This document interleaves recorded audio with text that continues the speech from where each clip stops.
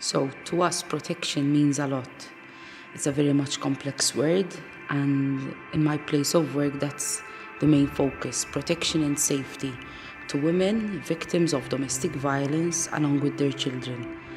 We host 14 families at any given time in one of our facilities, Dar Merhba Bik, as well as another 3 families in our second stage facility, which is Dar Santa Paquita. So protection to us is paramount because we are there as frontliners to seek out and give protection to women who are in danger. Life-threatening situations, not only that of physical abuse, but also of sexual abuse, financial abuse, verbal abuse, and psychological abuse, which many times are not quantified. To me, it means everything.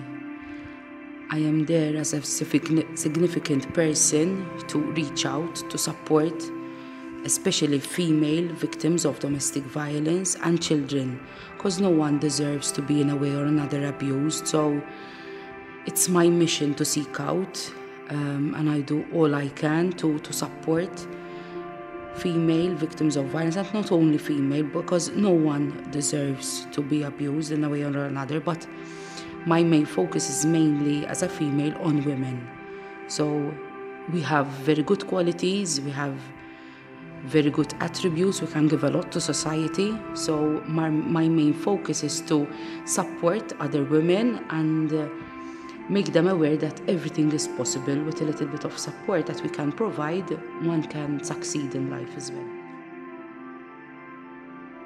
So my message to the women out there is to seek help.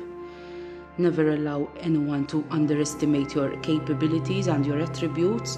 We are all different. We shall accept one another as we are, and not to allow other people to change us as the person they want us to be.